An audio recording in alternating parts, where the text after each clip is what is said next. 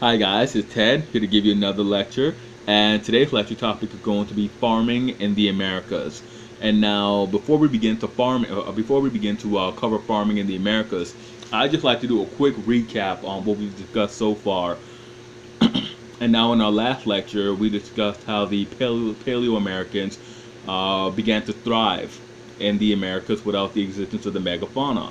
How in the plains they developed highly specialized techniques for hunting buffalo while adapting adapting new techniques for survival and exploitation in their new homelands.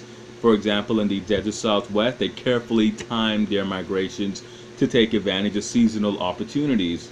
Along the Pacific coast, they did the same thing. They took advantage of seal rookeries, the presence of both mother seals and seal pups, and also salmon runs. How in the east they simply moved into river valleys to exploit waterfowl, the abundant plant life, and then also to take advantage of deer whenever the opportunity arose.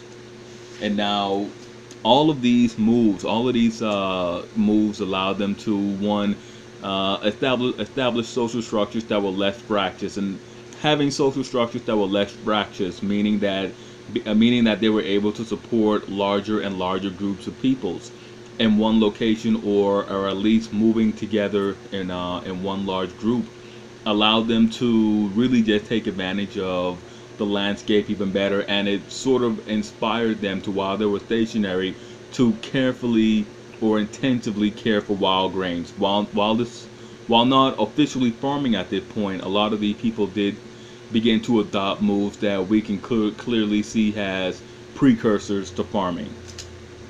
And now farming itself had the exact same effects in the Americas that it did in Eurasia and Africa. That is, it allowed for the division of labor. It allowed for peoples to begin to specialize their activities.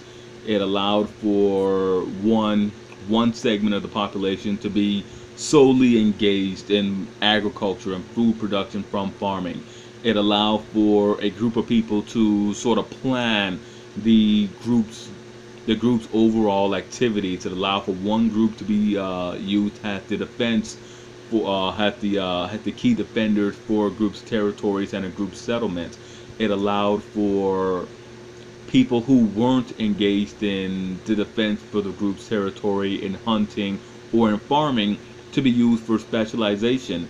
And these specializations range from simply creating pottery for the group, to creating clothing for the group, to conducting trade with different settlements, to simply making clothing. And now,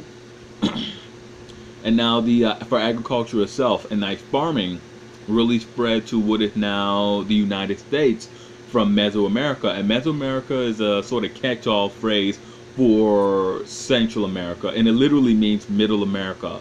But the farmers in what is now Mexico and Guatemala, these farmers began to exchange the techniques and the seeds for cultivating maize and beans. And through that Asian trade network that we discussed in our last lecture, especially the one that the Pueblos played such an important part of, they began to disseminate the information, the seeds, and the technology needed for maize cultivation. And the Native Americans, but before we even really get to how farming impacted what would later become the continental United States, I just want to touch a little bit on the native peoples, the native peoples and their farming. And the native peoples of the Americas were perhaps the most expert farmers up until that point, if not ever, in human history. They went on to domesticate some of the key crops that we use today, and these crops include chili peppers, tobacco, beans, maize, squash, sweet potatoes, tomatoes, and regular potatoes. And one reasoning for their very high for their very specialized farming and their very extensive farming practices is that they never domesticated large animals. In Mexico and in Peru, or at least what is now Mexico and what is now Peru, they did domesticate the dogs. Chihuahuas were domesticated in what is now Mexico, and the alpaca and llamas were domesticated in South America. But they did not domesticate large animals, and there's not really a lot of large animals in America. You had jaguars, but no one's really domesticating any jaguars. You had the buffalo, but likewise, no one is domesticating the buffalo. And one reasoning is that because you had this very lack of diversity of megafauna, that the people had to turn more and more to exploiting the available plant life. That's one theory on why they became such expert farmers, why they were so great at farming. And now, to begin our lectures on farming in what will later become the United States, I'd like to first turn to the Southwest, the desert Southwest. And farming developed in the desert Southwest to address the slowly rising population and food concerns. And they began to cultivate maize, which was introduced from Middle America or Meso-America. They began to cultivate that, but they crossbred it with a very particular strain called chappolote. And they crossbred chappolote with the wild teocinte. And now teocinte is the original source of maize, of corn. It's the begin all end all, if you want to say it like that, of corn. And they mixed these, they crossbred these two strains to create a very specialized hybrid strain that met the very specifics of their harsh desert environment. And these people, they were just beginning to farm, but already they already knew what could be done. They were fully aware of what could be done with plants. And as I said it earlier, they simply never adopted it. It was simply used. In the last lecture I brought this up. They simply didn't use it because it really wasn't worth their time. It's a lot of hard work, a lot of effort into farming. They were getting by in their smaller groups by simply hunting and gathering. And farming it was just too much work. They could live without farming. But now as populations rise, has territories become more defined, farming becomes more and more attractive because it allows for you to feed your populations better. Okay. And now, as I stated earlier, it was simply a dietary supplement, but around 500 BCE, a revolution occurs.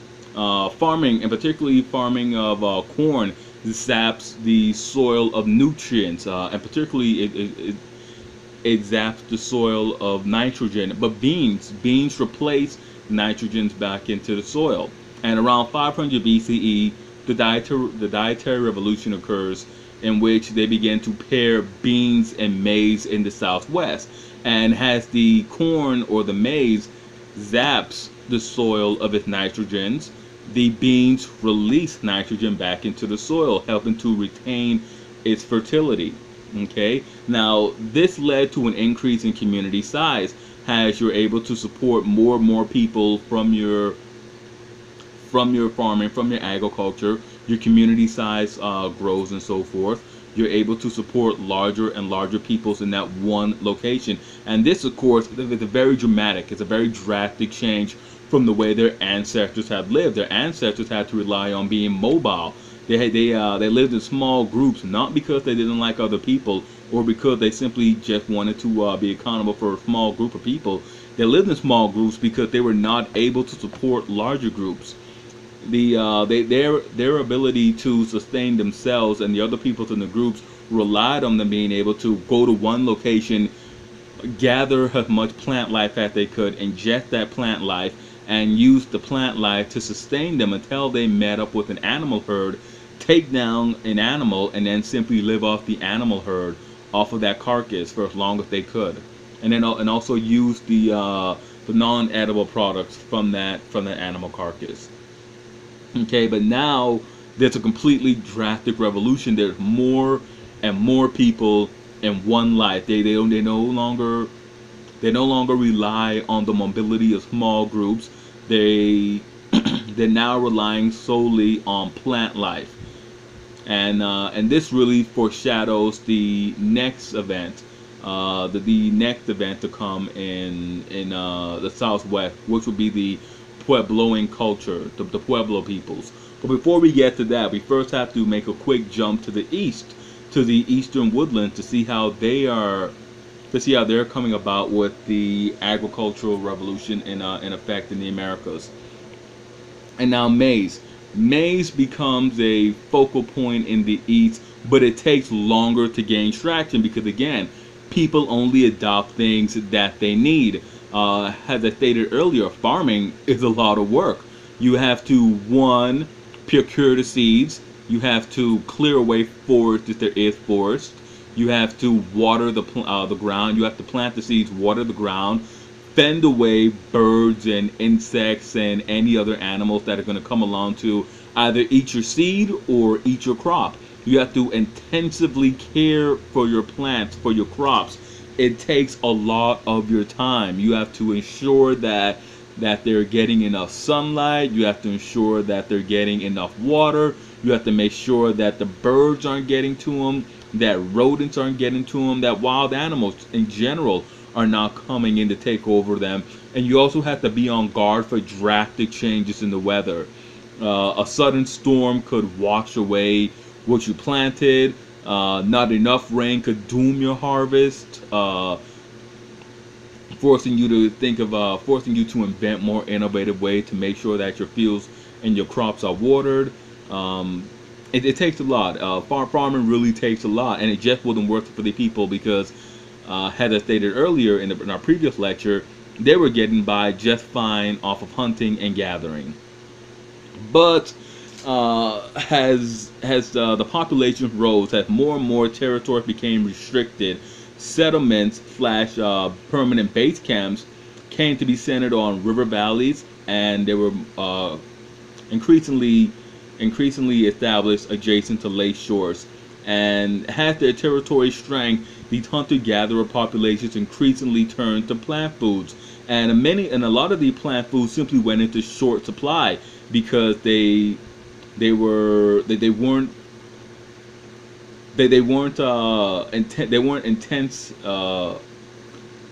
purposely put there. They simply gathered there. Most seeds simply blow away in the wind. So they weren't purposely put there. And had these food supplies that the most sedentary population came to rely on, had they went into sharp decline, the people simply began to plant them, to clear fields, to clear forests, and plant these seeds and tend to them, so that they will be able to rely on them when they came into harvest, when they came into full maturity. Now, this food quest and this elaboration in the food quest led to the development of more complex societies. The peoples, for one, became more interdependent on each other within one community, and then also with outside communities.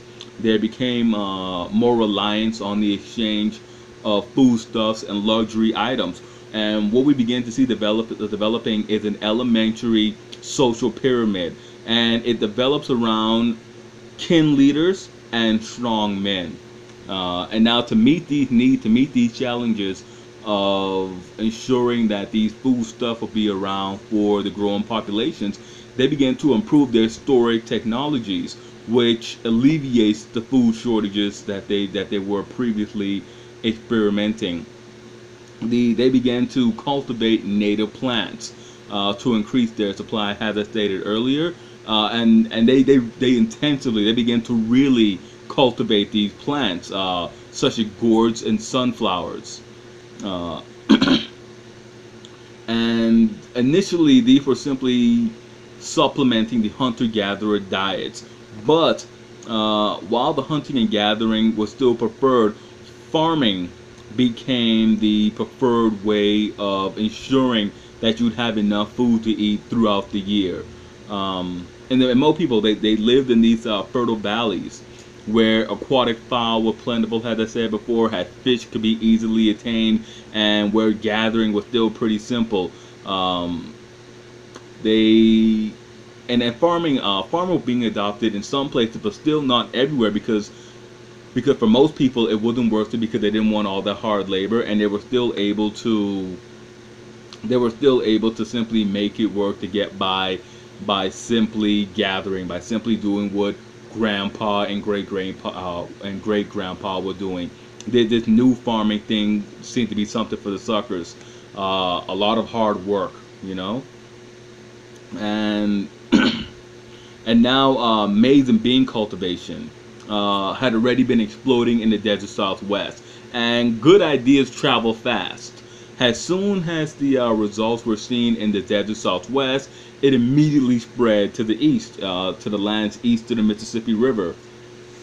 And now this new farming was even more intensive than the farming that they've been resisting before, but this farming yielded better results. The corn is one of those miracle plants, one of those miracle crops from which you can literally make about 1,000 dishes from.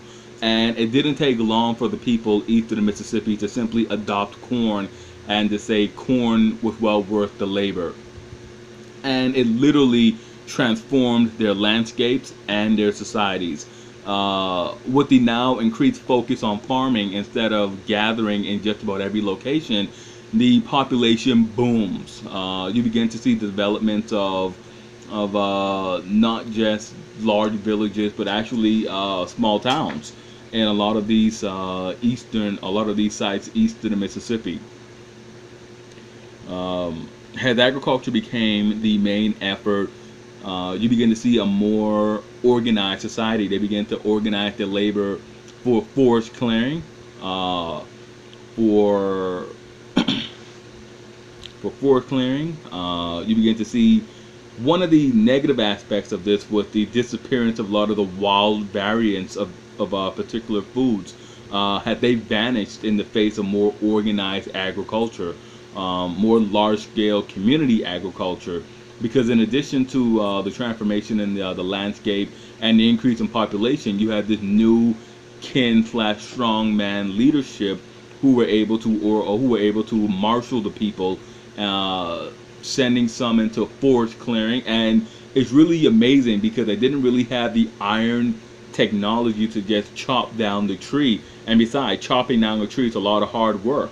You always get the impression, at least I always do, that these people were always living under the motto, if you're not cheating, you're not trying. So rather than simply spend all that time and effort cutting down the tree, they would simply inflict something like a mortal wound in the tree. They would make these deep gashes in the trees that would cause the trees to eventually die. And when the tree died and became brittle, they would simply knock it over.